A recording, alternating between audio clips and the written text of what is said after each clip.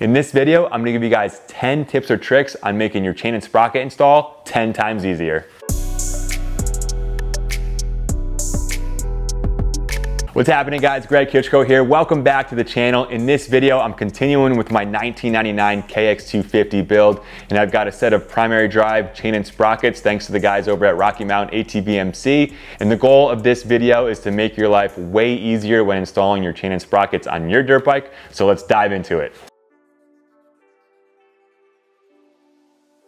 So tip one is to start with the front sprocket first by taking the nut or bolt off. As you see here on the 1999 KX250, there's actually just a circlip that I need to pop off, but most models do have either a bolt like the Hondas or a nut like the Yamahas, for example, that you need to remove first. The most important thing is to never put the bike in gear to remove this nut. So you always want to step on the rear brake while the chain is still on the bike. You never want to put the bike in gear and try to remove that bolt because you could destroy the gears on the inside of the motor. So always press the rear brake when taking off this nut. And guys, if you're wondering how to do that with only one person, you can't tell me that you can't come on the other side of the bike, put your foot on the rear brake here, and then lean over with either the impact gun and or a big socket and knock that bolt or nut free. So that's just a quick method on how to get that part done without two people. So now that that front sprocket bolt is off, then you can go ahead and pop this master link off with a set of pliers. They do make a set of special master clip pliers for this, but it can be done with normal pliers with one end on the pin, the left side pin, and the other end on the right side of that clip.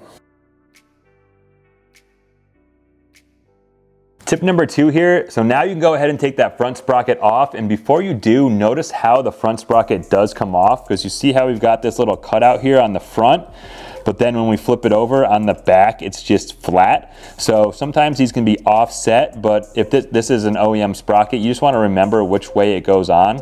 And then looking at the new primary drive front sprocket, it looks like both sides are flat. It looks like I'm going to put the logo and the number of the teeth facing out compared to the back side. So I got the tire removed from the bike and up on my tire stand here.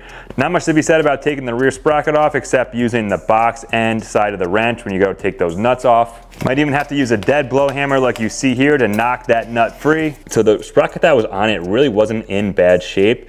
You can tell if it's in bad shape if they're a little bit more cupped out, but the tip of the new sprocket here, you can see how it's flat at the top where it's just a little bit more peaky on the old sprocket. But like I said, it's still in great shape. I just like the color of the new sprocket, and I just like all the same brand on there to complete the set.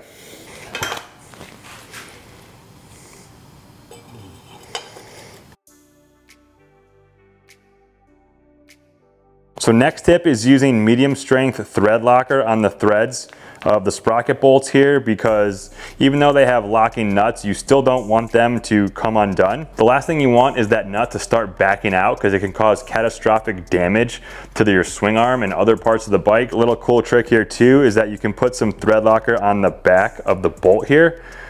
Basically that'll help that bolt stay in place and not back out as well. So a couple tricks there for you guys. Next tip, before you go to put your rear wheel back on, take the chain adjusters out and put a little anti-seize on them, because if those chain adjuster bolts seize up in the swing arm, it's a pain in the butt to get those out. So if you haven't done it in a while or have never done it, this is a great idea to do when you're changing your chain and sprockets. Next tip, when you guys go to put that front sprocket back on, if you have one of these C-clips like the Kawasaki's here, you're going to want to make sure that thing snaps right into the slot. So double check, make sure you kind of push it down on the front and sides. You'll hear it click in there, but you want to make sure that thing is completely seated in the slot on the counter shaft. And if you have a bolt or a nut, you're going to want to make sure you torque that bolt or nut to the proper spec in your owner's manual. Again, you're not going to want to jam the shifter in gear. You're going to want to follow the same process as you did when you took the nut or bolt off. You will have to wait till you put the chain back on, however, but once you do, put that chain back on, slam the rear brake, and then you'll be able to torque that nut or bolt to the spec in your manual.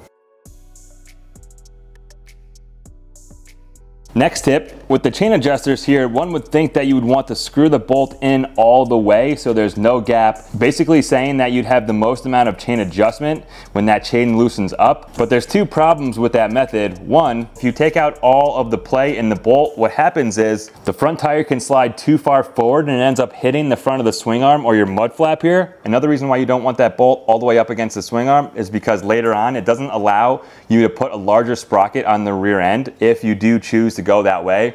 The chain will be too tight and you won't have enough slack in the chain in order to get that larger sprocket on. So that's why I try to find a happy medium, normally about midway here between the adjustment. So what I'll do is I'll take the adjusters in just a little bit so the axle sits even within the adjustment space. Also, to piggyback on where you put the adjusters, it's based on the chain as well. You see here how the chain comes together perfectly where the master link is going to go. So you just have to play with the adjusters and get them in a spot where the chain comes together perfectly for the master link here. Next tip coming at you. So for the sake of the video, I put the old chain back on because in many cases, the chain is not gonna fit perfectly like this gold chain did.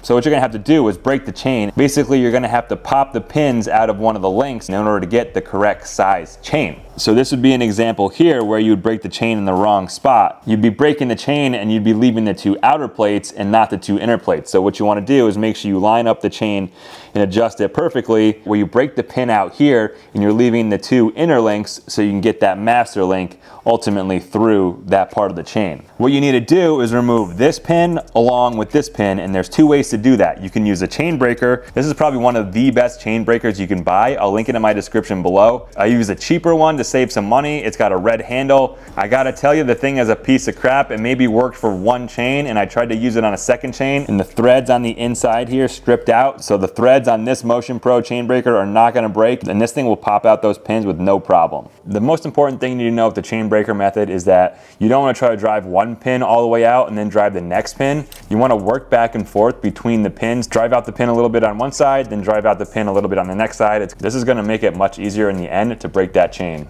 The second method here, which I think is way more fun, is you use a grinder to grind off the heads of the pins.